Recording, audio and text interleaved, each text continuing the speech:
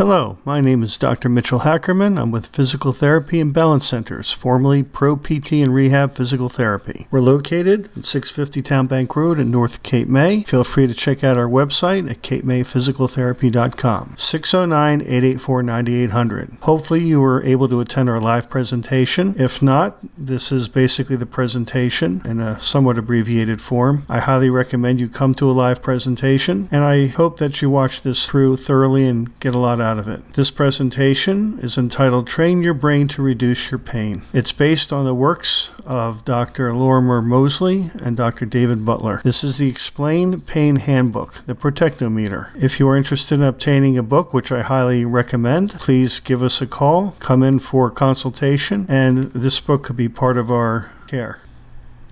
And here's some information about Dr. Moseley, who is a clinical and research physiotherapist, and you can certainly pause the video at any time to read this in detail. However, to expedite the process, I am not going to be reading the entire thing here. And this is Dr. Butler.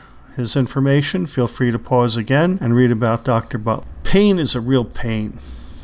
Physical suffering or discomfort caused by illness or injury. What makes pain? Your brain makes pain. Where else can you feel pain? Of course, it's in the brain. We have millions of sensors sending trillions of messages to the brain. Some sensors respond to hot, cold, stress, movement, too much stretch, and can respond to damage. It triggers danger messages to the brain. These messages are not pain. They are messages for your brain to decide what to do with. So as I said, with no exception, pain is made by the brain 100% of the time. There can be lots of danger messages, but no pain. You can have injuries and no pain, and you can have pain and no injury. If you see an MRI and it shows damage, have you ever noticed, or has anyone that you know noticed, that once they see that an MRI shows damage, that suddenly the pain increases? Your brain is making decisions on the experience that is happening. Okay. Now think about family, friends who've had injury and had pain episodes. Did the amount of pain always match the severity of their injury? Have you ever noticed a child that got injured and all of a sudden you make a panicked look on your face and all of a sudden that child reacts even more intensely? The amount of pain does not relate to the severity of the injury or changes showing on x-rays or scans. I can't tell you how many people I've worked with who've had horrendous looking radiological reports, MRIs, CAT scans, x-rays. Had a gentleman who heard me on the radio. He had pain in his legs. His physician had all sorts of studies done on his back. He came into the office, and if you looked at these films, you'd wonder how the guy's standing up. He's got bony spurs, degeneration, enlarged joints, enlarged facet joints, spinal joints, deterioration, herniations, all kinds of things. The problem is he's never had back pain in his life. Never. And with a little bit of testing and examination, we found no correlation to his symptoms to his back. Evaluations rule that out. And it turned out through further testing that I felt that he had possible blood clots in his legs. So I basically told him, look, I don't want to worry you. I just want to play it safe. I referred him back to his physician with a request that he see a vascular doctor. And when I heard from him later, sure enough, that's what it was. So the diagnostic findings did not correlate with his pain. But when you read diagnostic findings, or the doctor tells you how bad they are, don't be surprised if your pain level goes up, because hearing these negative things has an effect on your brain and your perception of pain. It sensitizes your nervous system. We want to desensitize the nervous system. Now, what you believe and where you are. Question. If someone has a finger injury, who will tend to feel it more strongly? Would a violinist feel it more strongly or a dancer? Well, obviously a violinist, because a violinist is required to use their fingers. This has a potential effect on their career. So they're certainly going to be in a situation where they're much more focused on such an injury. Studies have shown that neck injuries following car accidents, if it's your fault, it will not hurt as much as if it's someone else's fault. And this has nothing to do with litigation, but think about it. If somebody else causes an accident that you're involved with and your neck gets hurt, you might be angry at that person, frustrated that he put you out of work and you won't be able to earn an income. All of these factors can lead to your pain, affect your pain experience. What hurts more? Injuring your knee after scoring a winning goal, or the same exact injury falling at work? Think about it. You're playing soccer, you score the winning goal, and you injure your knee in the process. But you still have some more time left in the game. Well, you may not notice that pain or that there's even a problem until the next day. Maybe you won't have any pain. Maybe you'll just see swelling and you won't be able to walk on your knee. Or maybe that's when you feel the pain. If you have that same exact injury at work and you don't like where you work and you don't like your boss, that pain could be instant and severe. Why is that? Well, it has something to do with your brain now, doesn't it? Just to give you an example, last year I was driving home from the Poconos and I had a really bad toothache. And I said, I've got to do something about this. I've got to find a pharmacy and get some tooth gel. Well, as soon as I pulled into the parking lot, wouldn't you know, the pain was completely gone. Well, why would that happen? How many times have you heard of somebody going into the doctor's office and they say, I don't believe it. Every time I walk into the doctor's office, the pain's not there anymore. Maybe you know somebody if it hasn't happened to you personally. But if you think in your past, you might be able to find a few instances when it's happened. Now, had I not bought the tooth gel and I drove home without it, my brain would say, hey, what's going on here? I thought you were taking care of business here. So when I bought the gel, just before I bought the gel, my brain was satisfied. Oh, I'm taking action. And the pain went away. Now, that's not so easy for somebody who's had pain for a really long time, because the longer you have pain, the better your body gets at experiencing pain. And I'll go into that in more detail as we move along. Studies have shown that those who are highly optimistic were less likely to report being bothered by symptom complaints than those who are less optimistic. Optimism, coping, and health. And here's the reference for the study. If you care to pause it, write it down, and obtain it, that's up to you. Another study.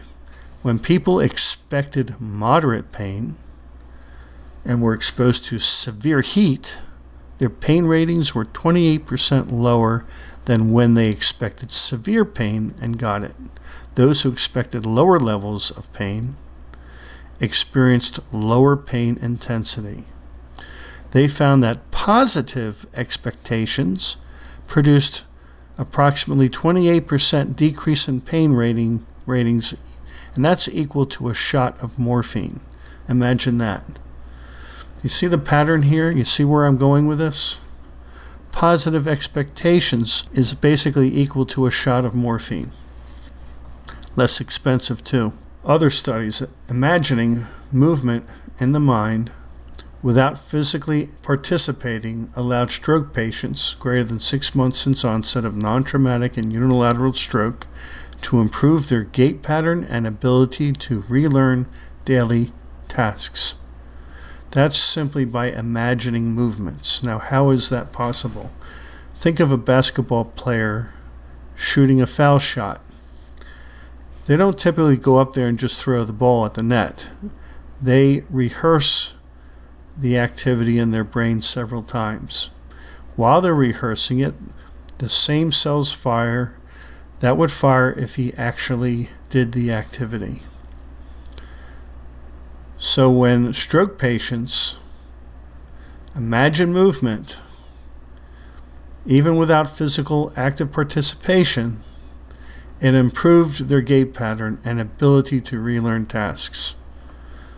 Now, why is that? Think about it. Why is Stephen Hawking still alive? Stephen Hawking was diagnosed with amyotrophic lateral sclerosis at the age of 21. The survival rate is usually about 3 to 4 years from onset. About 10% survive longer than 10 years. Well, this guy's in his 70s already. How did he do it?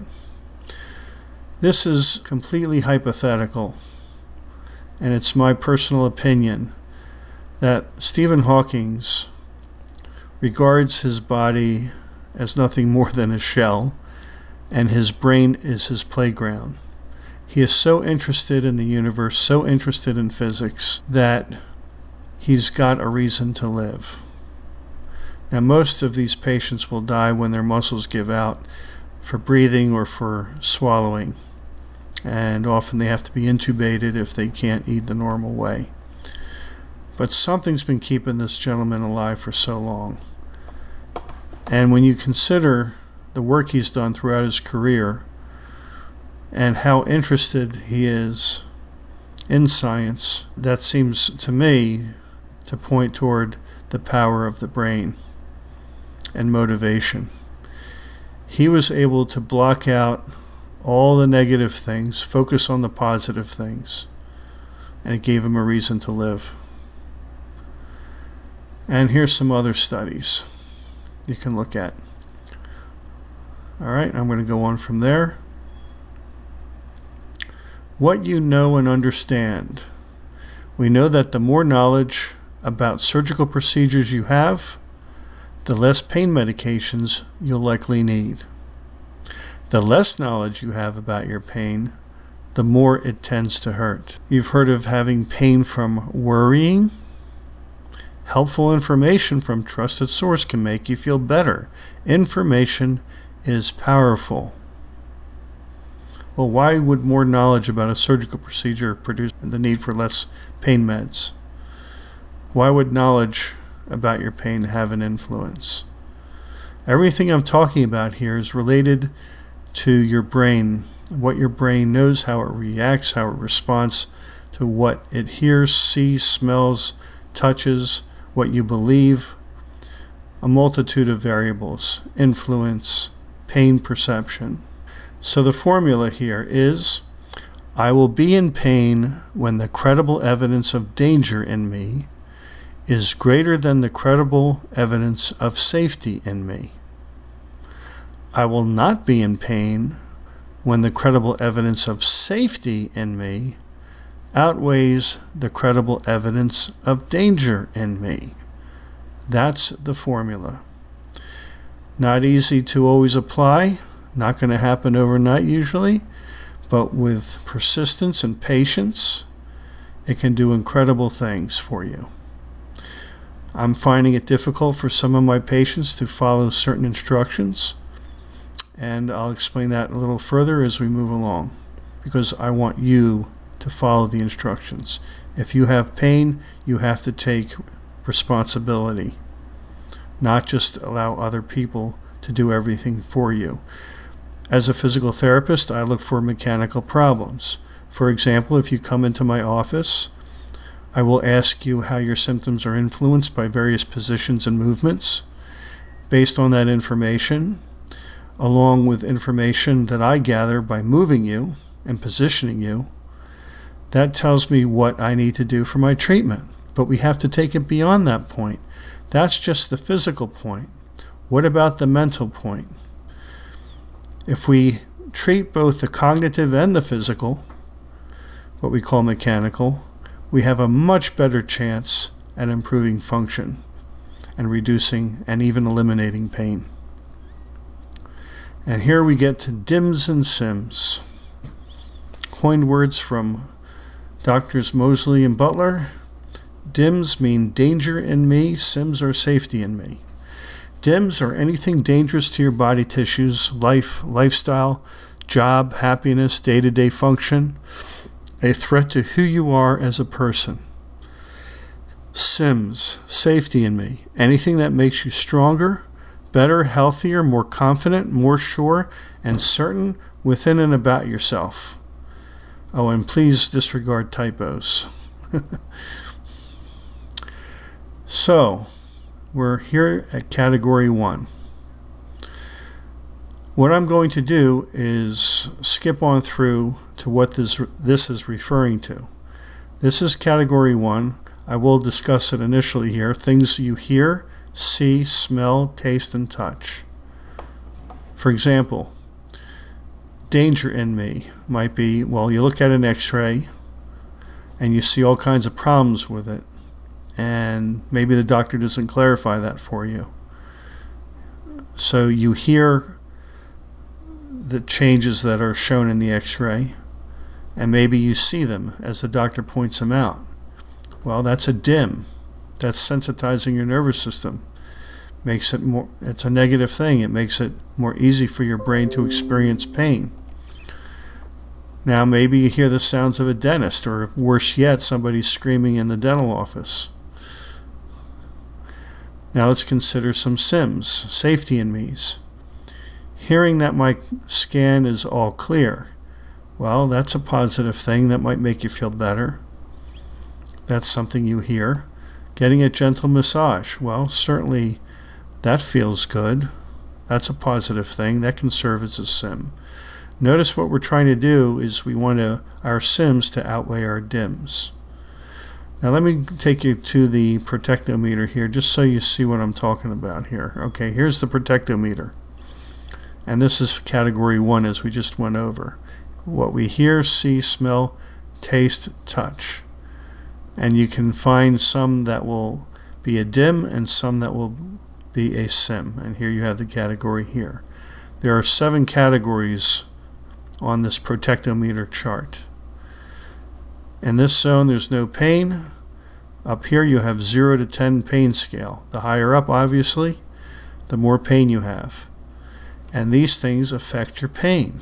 Obviously, if you have a lot of DIMS, it's going to help your brain increase your pain perception.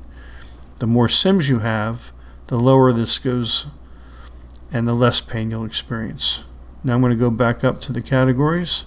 Here's Category 2. Things you do. Okay, so think of some things you do. All right, danger in me. Well, I only take pills. I don't do anything else. I stay home all the time. Focusing on that, that's a negative thing. That can serve as a DIM. Whereas a SIM, if you do a little gentle exercise, you'll learn something about your pain. That's a positive thing. That provides a SIM. Again, we want our SIMS to outweigh our DIMS. On Category 3, we talk about things you say. So let's talk about danger in me. It's old age. I've got fibromyalgia. Well, nobody really explains to people what fibromyalgia is. It's just a catch-all diagnosis. It means you've got pain in your muscle. It's a diagnosis that's used to explain something that's not necessarily explainable. Some people may feel good by having that title because they feel that at least they found something. You can take some things as either DIMS or SIMS. It's all in context and how you define it. A SIM in this category, well, you know what? There is a light at the end of the tunnel. I'm feeling positive about things. I know it'll take me a while to heal, but I'm confident I'll get there. I understand what's happening. All right, so things you say. That's Category 3. Category 4 involves things you think and believe. So let's think of some examples here. Danger in me. Pain is forever. Oh man, the insurance has it out for me. Well, that can be stressful. So you can see how stress, negative stress, can sensitize your nervous system and affect your pain perception. SIMs, or safety in me's. Well, you know what? Broken bones can heal in 6 weeks. I can deal with it. I have belief in my healthcare professional. All positive things. We want the SIMs to outweigh the DIMs, or preferably get rid of the DIMs altogether. Category 5, places you go. Well, some things can serve as both DIMs or SIMs depending on context. If you go to a hospital or a surgeon's office, it can be very nerve-wracking. Maybe you don't have much information with you. You don't want to stay there. You don't like hospitals. You have the fear of needing surgery. That can act as a DIM. On the other hand, you might see the hospital as a positive place to be because they're going to help you. So you're not so fearful of going to the hospital because you know that they're there to help you. So it can serve as a SIM. Depends on context and how you view it. It also depends on how much knowledge you have of your particular condition, because knowledge is power, and the more you know about your condition, the more likely it is you'll be able to have control over your pain experience. Obviously, something like dancing class with your friend is a pleasant thing, so that can serve as a SIM. Category 6, people in your life. Well, if you have a nosy neighbor or an out-of-date health professional, that can certainly send danger signals. Again, things can be DIMs or SIMs depending on context. SIMs, friends who understand me. I've got friends. I've got an up-to-date health professional. These are positive things. That serves as a SIM. Category 7, things happening in your body. All right, well, if you're depressed, you're anxious, you have acute inflammation, certainly these can have an effect on your pain perception. Remember, your brain is making decisions here. And when you load up on DIMs, you sensitize the nervous system, making it more easy to feel the pain that you're experiencing. And as I said before, the more, it's like if you play an instrument, a song on an instrument enough times, you get good at it. You don't have to think anymore. Well, guess what? The body, so too, will get good at something it repeats over and over again, such as pain. The longer it feels pain, the better it gets at feeling pain. That's the dark side of bioplasticity, which I'll go into a little more as we move along.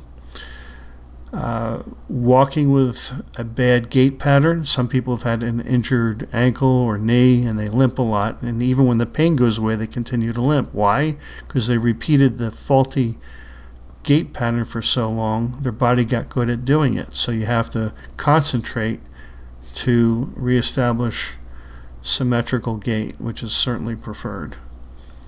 Now, under category 7, things happening in your body. As I said before, acute inflammation can serve as a DIM or a SIM. You need inflammation initially from an injury to start the healing processes. So context is everything. If it's lasting forever and it's just too long and it's just really bothering you, yes, it can act as a DIM. All right, so here's your protectometer. Here's the indicator. It can go up and cause more pain, go down and less pain. Very low danger down here, very high danger up here. As you have evidence of danger, you move up the indicator up. Evidence of safety, it moves down. Okay. Now, here's your alert zone. This is when you going from no pain right into pain, and it may not take much for that to happen. So suppose you have some DIMs on one side. You don't want to learn this new skill at work, but you have to do it. You don't want to be bothered with it. It's a negative experience for you. Maybe even being unfriended by someone on Facebook has you upset. Okay? Maybe you're smoking more or having more unhealthy habits. All right, now over here you have the SIMs. Well, I think I can deal with this. Positive attitude, that's a SIM. Okay? You're feeling a bit fitter lately. That's a SIM. Remember, we want the SIMs to outweigh the DIMs. But suppose you go outside and it's cold outside and it's very uncomfortable. that could actually put you into the alert zone where you just start to feel pain. So, alert zone. You can have a sudden onset or increase in pain just by having one extra dim enter into the picture. And again, here is the protectometer. These are all the categories we just went over. Hear, see, smell, taste, touch. It's on both sides. Things you do. Things you say. Places you go. Things you think and believe. Things happening in your body. People in your life. The goal is to have your sims outweigh your dims. You want the best results, you make a list every single day.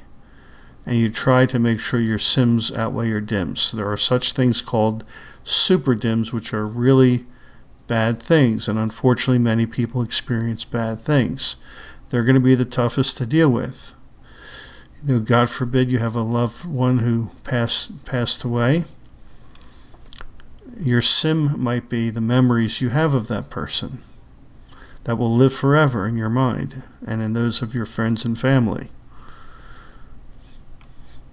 There can be super sims as well. Fantastic things that have happened. You want to bin the dims, get rid of the dims, and you want to have as many sims as you possibly can. Okay, you can read through this. All right. They basically help you explain such things as why a minor injury, such as a sprained ankle, can cause severe pain when there's lots of dims around. You could be worried about losing a job, fear your athletic career could be over, thoughts of surgery, etc. Whereas if you don't need to worry about such things, that same minor injury may not cause much pain for you. It's all about context. And here is an example. We're in the alert zone. You got 0 to 1. Adding one more thing can tip it over. So he's got all these animals in here, and all of a sudden this bilby, which is a soft, small-furred Australian marsupial on the endangered list, it drops into the water and you have an overflow. And you start feeling pain. Okay. Again, you can read this on your own. Go from there. Now, all kinds of chemical releases happen in response to danger. Adrenal glands release adrenaline and cortisol, which all has an effect on various body systems. That goes into a lot of detail, and we can do that on either in the clinic if you're interested, or doing some self-research. Okay, this goes back to what I had mentioned earlier, bioplasticity. Living organisms adapt. We get stronger when we weightlift. We get smarter when we think a lot. We get fitter when we exercise. How your systems become more protective in the first place. It's how you can make them less protective again. So I gave you an example of somebody playing an instrument, learning how to play an instrument, or maybe you know how to play an instrument and you're learning how to play a song. You have to really concentrate initially, but after you've done it enough times, you don't even have to think about it anymore. I used to be in a band myself many years ago. I could be on stage playing a song and thinking about what I have to do the next day, and I wouldn't skip a beat. Why? Because I've adapted. My body's gotten used to doing it. It's through bioplasticity. I don't have to think about it so much anymore. I just do what I've learned to do through repetition. Your body feeling pain for so many years is repeatedly feeling pain. It gets good at feeling pain.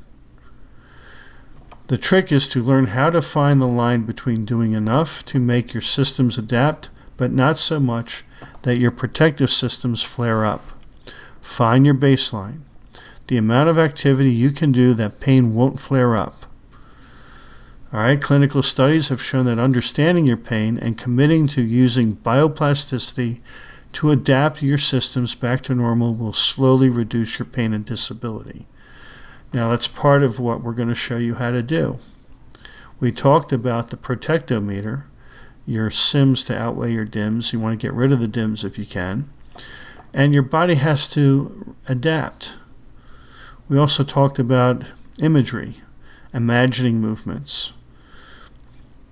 Sometimes you can have so much pain, just thinking of a movement can produce the pain through your body. I watched a YouTube video of people swinging on a rope over a lake, and the injuries that occurred from it, I could actually feel shots of strong nerve sensation through my legs. Now, how can that happen just by me watching that? Because we imagine ourselves in that situation and what it would feel like. Now, maybe with these examples, you're starting to understand where we're going with this. And if you've had any doubts about this, hopefully you're starting to realize that all of this stuff is plausible and is based in science. So as I talked to you about before, the dark side of bioplasticity, the longer your nervous system has been protecting you, the better it gets at doing it. Nerves that convey danger messages to your brain become more sensitive, and the brain cells that make your pain become more sensitive too. All sorts of things that didn't hurt now hurt. All your systems are adaptable. It may show up with changes in your movements, your emotions, even physiological responses such as sweating. But all your systems are adaptable. You can let all these negative things in your attitude create a physical manifestation. If you're not doing much of anything, you're sitting around the house gaining weight, your muscles are getting weak, your body's getting weak, you're getting less mobile, your body's getting also less stable. Now the protectometer becomes more sensitive to DIMs. It moves upward and more likely to be an alert. All right, on the positive side, you can learn how to lower the protectometer to our normal state. Learn to be less protective. Learn to move differently, breathe differently, speak differently, think and behave differently. The more you practice, the better you become, as is the case with everything in our lives. Why is somebody good at something that you're not good at? Because they do it all the time. You won't be good at it initially when you try, but with repetition you get better at it. Why does somebody limp after their ankle or their knee or their hip has healed, but they're still limping? Because of repeating the bad gait pattern over and over again while they were injured and in pain. Now that everything's healed and they no longer have pain, they're still doing it, have to retrain to walk normally again. Adapting your system back to normal won't happen overnight, but it will happen. Learn to switch off and turn down your protective systems. Fear of pain and no pain, no gain. That can turn up your protective systems. Everything then hurts. The brain learns to make pain with less and less activity. Respect and understand and do not fear pain. Use the power of bioplasticity on your road to recovery. So think about what your favorite things are to do. Walking, running, dancing, computing, working. You want to be able to just sit in a chair. Maybe you can't do that. Driving in a tractor. Anything else? You can stop and read this because these questions are repeated down the road in the next few slides or so. Okay, now we talk about tissue tolerance. That's an activity level that can damage your tissues. What is your tissue tolerance? Obviously, it's not what it used to be, is it? The older we get, the more pain that we have. Tissues may become damaged more easily. There's a protect with pain level. That's the activity level that causes your pain. That's underneath where the tissues can actually where you're reaching tissue tolerance when the tissues can get damaged. You could just be overdoing it. Push too hard, too fast. You might injure your tissues, your muscles, your ligaments. You might be able to do some things while in pain. There's more DIMs than SIMs. Protective systems kick in. The protectometer is pushed into the pain zone. So here we go. Here are those questions again that you saw on the other slide. We have a mountain drawn here. This is your tissue tolerance, activity level that can damage tissues. That's right up in here. You have pain, you push too hard, too fast, and you injure tissues. Please forgive the typos. This is your protect with pain. This is the activity level that causes pain. This might cause pain. This is where pain damage is at the top. This is doing it in pain. More DIMS than SIMS. Protective systems kicked in. Protectometer pushed up into the pain zone. This here, this area, this is activity you used to do a lot prior to your current troubles, whether it be walking, running, dancing, computing, working, or other. What you could do comfortably. Okay, this is your foundation here, situation before your pain started. So answer these questions. Are you doing as much now as back then? Yes or no? Are you as fit now as back then? Yes or no? Do you sleep as well as you did back then? Are you as young as you were back then? Are you medication free? Do you eat as well as you did back then? Do you move as well? Are stress and anxiety levels the same as they were? So if you've answered no to any of these, then certainly everything comes down. Maybe your tissue tolerance is down here now. Maybe your protect with pain is down a little further at the beginning of the mountain or the middle of the mountain. Okay, so how you used to be. Before you had problems, you could comfortably work, run, play, undertake life's other activities. Your brain will protect you with pain before you reach tolerance level of the tissues. It makes it safe for you to explore. Just thinking about doing it, thinking of watching an activity fires up large areas of your brain, and it might make pain. So here we go. This is a mountain with a bunch of mountain climbers. They're trying to achieve a goal. In this case, they're trying to reach the mountain peak. Now, we would use any number of goals that we might have. Maybe it's walking for some people. Maybe it's playing tennis for another person. Maybe it's just being able to sit in a chair. All those examples I gave before. We're going to use walking as an example. So we have to climb that mountain. How much do I want to do? Well, my ultimate goal will be to be able to walk for an hour. That would be great. How much would it take to really flare me up, though? So say you've noticed that your flare-up point is around 30 minutes. That's where it really starts to flare up and get bad. How much does it take to make me hurt now? That's your protect with pain point. Well, say walking for 5 minutes. Once established, protect with pain and flare-up points, your base camp can be set up anywhere you feel you can cope between these points. Between 5 minutes, that's the distance you can walk before you start to hurt, and 30 minutes is the flare-up point. Maybe yours is really bad and less, but no matter what it is, you can always work something out.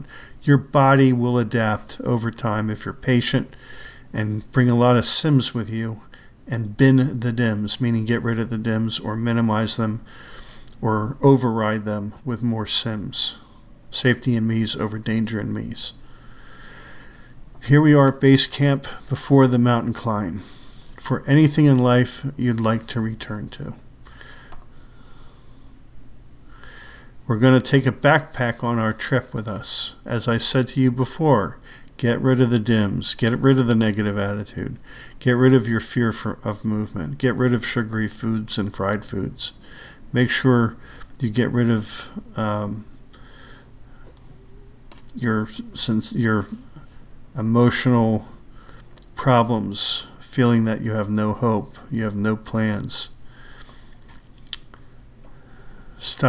Make sure you have a good night's sleep.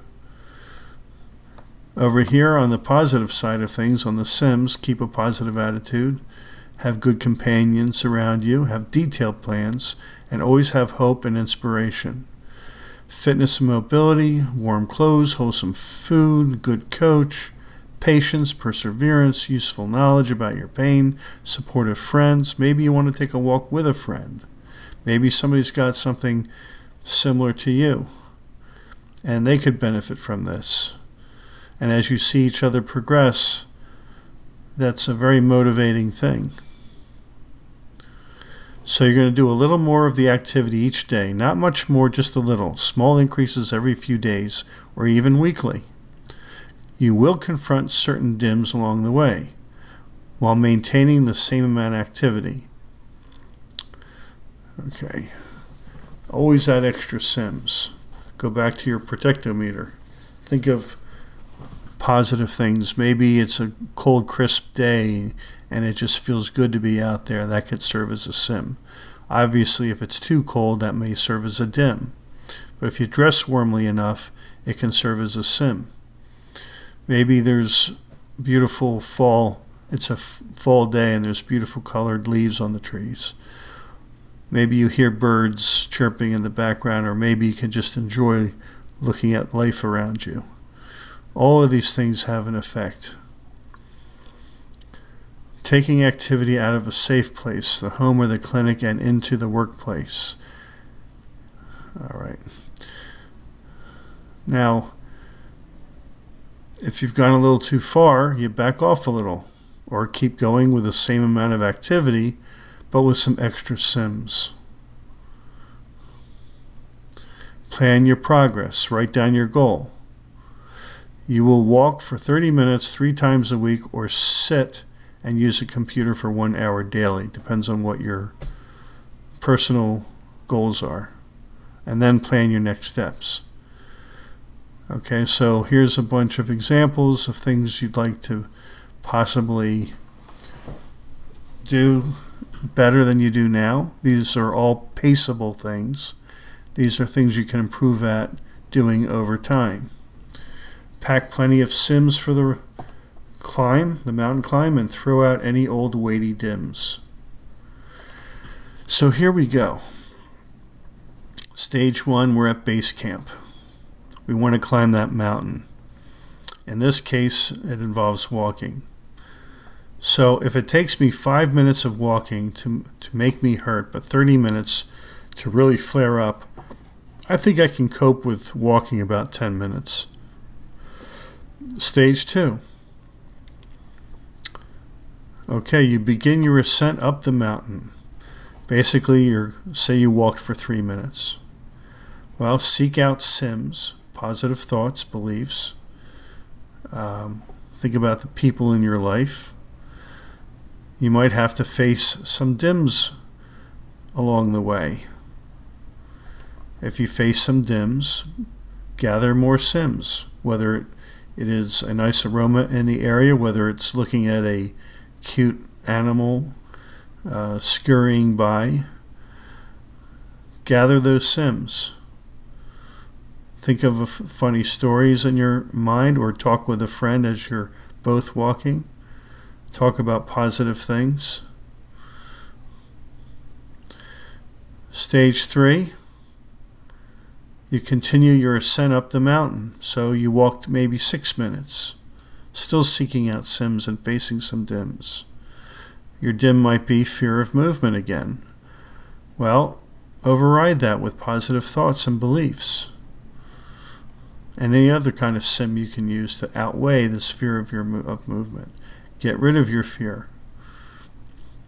Stage 4, you continue your ascent up the mountain. Wow, here we have 7 minutes. All right, same things, gathering your sims, minimizing or getting rid of your dims, or confronting your dims. Some dims you may not be able to get rid of, but you can confront them and overcome them. Congratulations, you made it. You walked 10 minutes without pain. That's adaptation. That's a positive side of bioplasticity. You couldn't do this before. You may have had pain at 5 minutes before, but now you've changed that. Now you don't feel pain until 10 minutes. So you want to set a new goal. You want to be able to walk 20 minutes without pain in, say, 2 weeks. Now, we have our own built-in drug cabinet in our own brains, and we have a key to the drug cabinet. We can use those keys to turn our own natural chemistry on in our brain and release feel-good chemicals. And if you can do that, obviously you'll need less pain medication. This is an image that shows the brain after just sitting quietly. And this is the brain after 20 minutes of walking. It triggered endorphins, those natural chemicals I was just talking about. All right, this is actually what happens. Now, you can imagine that if you have pain when you walk, that may not produce any of this release of chemicals. But when you get to the point of being able to walk for a distance and not have an issue, then you're free to enjoy the walk and have the release of your brain's own natural drug cabinet. Use your own drug cabinet. And here's a list of things that occur. They can block DIMS. They can keep your protectometer in the no pain zone, even with severe injury. They're free. There's no side effects. They're available to you 24/7 all year round, including holidays. The brain decides making pain is not going to help you at a particular moment. You can switch on the drug cabinet and let happy hormones just pour out. Now here's the key to your own drug cabinet. Knowledge can switch the cabinet on. DIMS, such as fear, can switch it off. So you look at this list and tell me what would turn the key on and release those natural brain chemicals, those feel-good chemicals, and what would turn them off. If you feel supported and cared for by your family, obviously that would turn on the drug cabinet. You're about to lose a sports final and you just had an injury. Well, if you're about to lose and you have an injury, wouldn't you think that that's a negative experience? You would turn off the drug cabinet. Now suppose you're about to kick the winning goal and you have just had an injury. Well, if you just kicked the winning goal, you could very well override. Your brain can prioritize and focus on the win.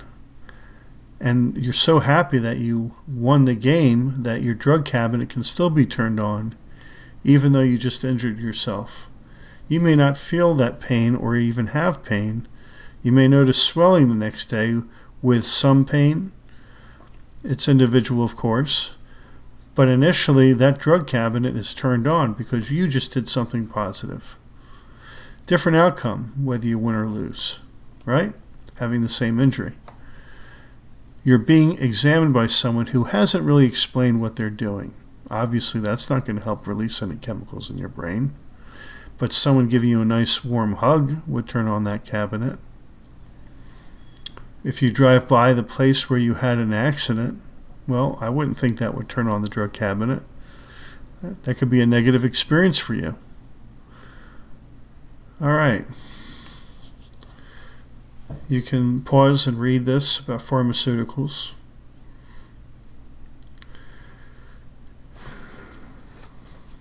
Scans and x-rays nearly always show something, and you really need to ask the doctor, physician, whoever you're dealing with, a simple question, because when they show you some of these MRI reports or x-ray reports and they say all kinds of things that are negative, like degeneration, wear and tear, those are dim words.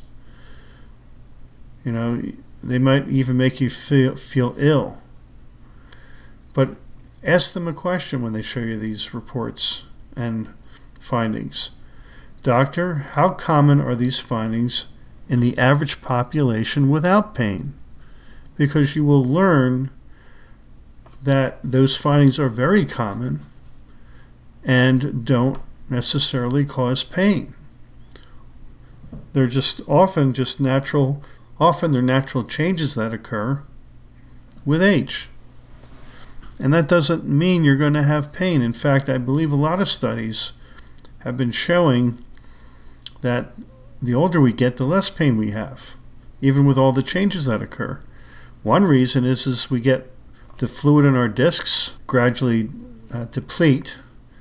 So there's basically less that can go wrong.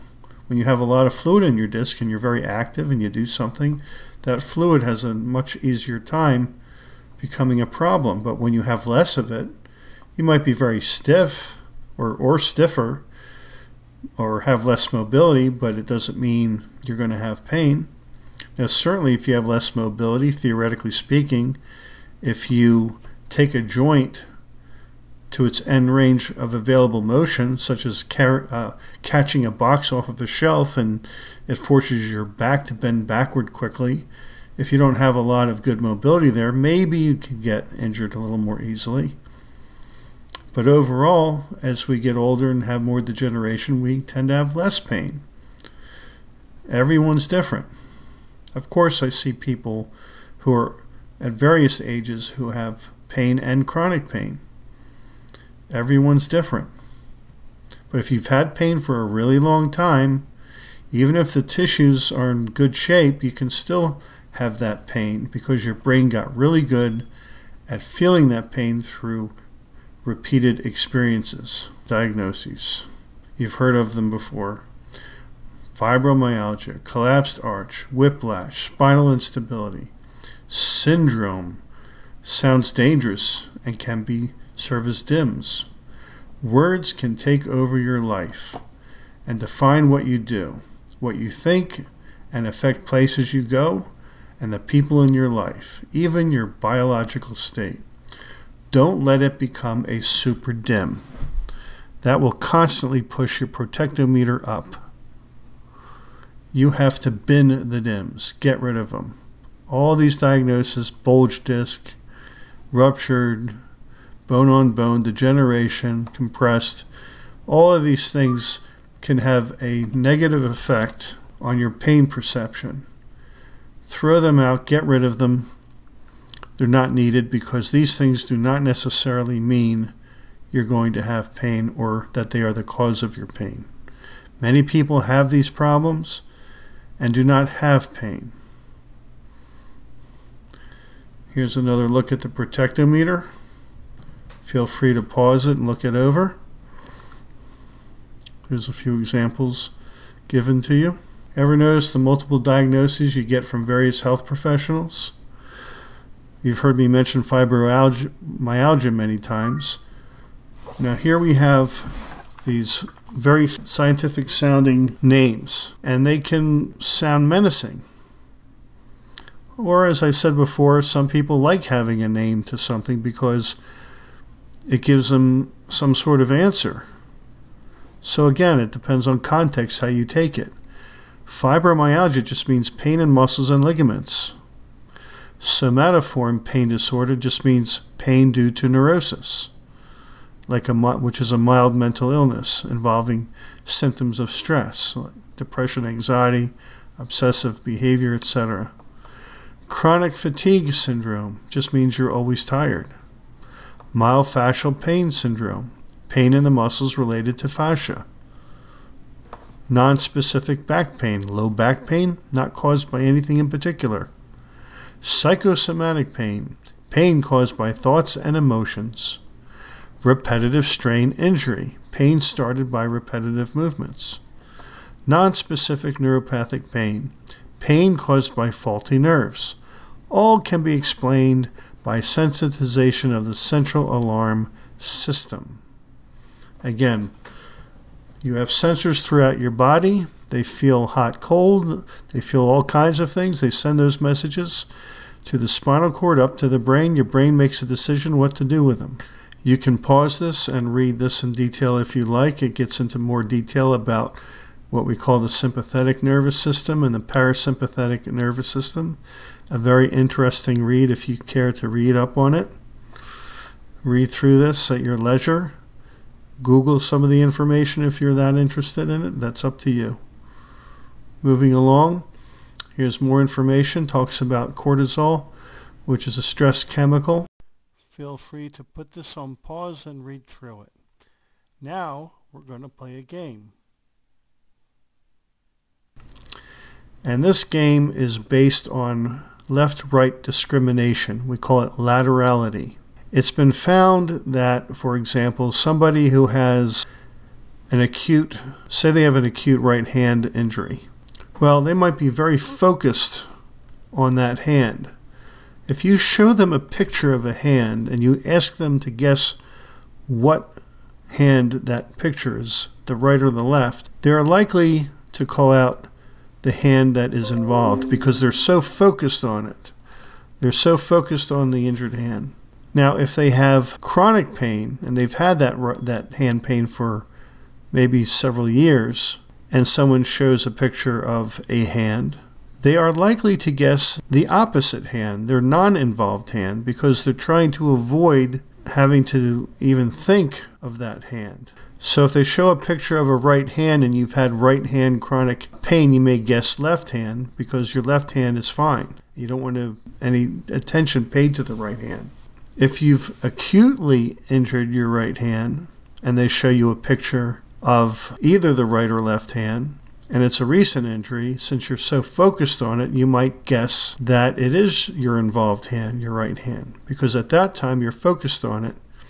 Whereas in the chronic situation, you don't want to even have to deal with it anymore. You just want to ignore it, so you tend to guess the picture is something of the uninvolved hand. So they've shown that with chronic pain, people's ability to distinguish between left and right becomes impaired. And you can actually train someone to improve their ability to determine the difference between left and right. And you can do that through pictures. You can use magazines and look at the model's hands and tell yourself whether it's the right hand or the left hand or the right foot or the left foot. You can look at people walking by in a mall and determine which body part it is that correlates with your body part that's injured and try to guess whether it's left or right. And they've shown that people who've had chronic pain for some time lose that ability to distinguish between left and right. But practicing it over and over again improves it. And there's different ways to practice it. You could look at a picture in its normal state, just a body part, and guess whether it's right or left after seeing it. Or you might see that body part in a functional position. Somebody's arm is over their head and the hand is hanging down, and you guess which hand it is.